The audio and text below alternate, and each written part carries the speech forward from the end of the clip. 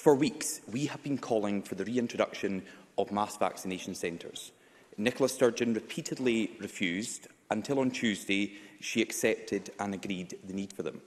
We've learned today that the EICC in Edinburgh and Hampden Park in Glasgow will open as mass vaccination centres.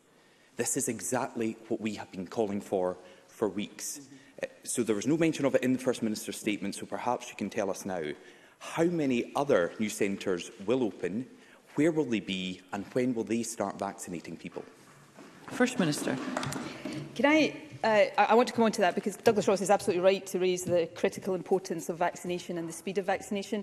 I just want to underline a point I did make in my opening remarks, and that is that very much in the context of this race between the virus and the vaccines, of course we are going as fast as we can and will continue to pick up pace in the vaccines. But I just want to make this point. Somebody vaccinated with a booster today does not immediately get the immune protection from that. It will be some days before that is the case. Douglas Ross. I certainly won't lose sight of the first point the First Minister made, because she was right to say people vaccinated today are not immediately protected against the virus. That's why on these benches we have been calling for the reintroduction of these mass vaccination centres for weeks. If the Scottish Government had acted when we first called for them, twice in COVID statements in November, at FMQs 2 weeks ago, we would be further along the road than we are at the moment.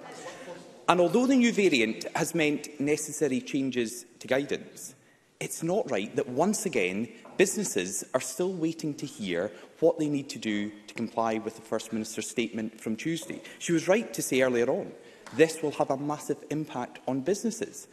But businesses have told us that they heard earlier this week from Scottish Government officials, and the officials told them that new rules could come into effect on Saturday. They were then told it could be Monday. They were then told to prepare for 5 p.m. on Friday. Remember, this is from Scottish Government officials. So can the First Minister give the answer her officials seem unable to, and tell us when will these laws actually begin?